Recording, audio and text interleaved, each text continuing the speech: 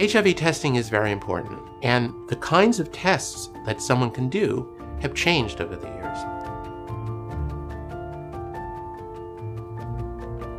The earliest test we had for HIV, developed in April of 1985, was a very simple test. It's called the ELISA, and it tests for antibodies. Way back when, it had a fairly high false positive rate, so you needed to do follow-up testing, something called a Western blot. And it wasn't anywhere near as sensitive as the tests we have today, which are now called fourth-generation testing. In fourth-generation testing, we test not only with much more highly sensitive ELISAs for the antibody itself, but we also test for a piece of the AIDS virus itself, called the antigen.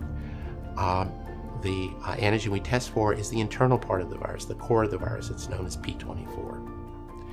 And by a combination of those two tests, you can be very, very much certain that if those are negative, that you're not HIV infected within about 3 to 4 weeks.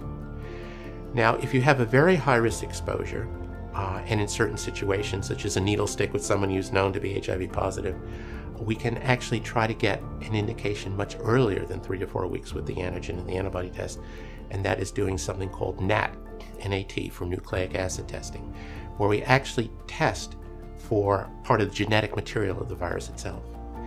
And that test can be positive as early as 2 days after an HIV infection. We usually say about 7 days, and it's pretty reliable. Now, there are also oral tests. There's some people that are just deathly afraid of needles. You can do a home kit test. You can actually go into a pharmacy and buy a home testing kit, an oral swab, and swab yourself and put it into a little packet and mail it into the company, and they'll give you information.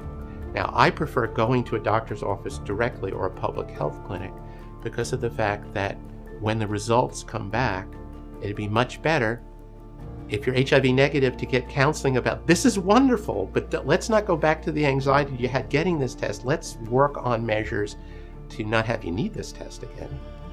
And if you're HIV positive, to immediately say, you're HIV positive and this is what we're going to do about it.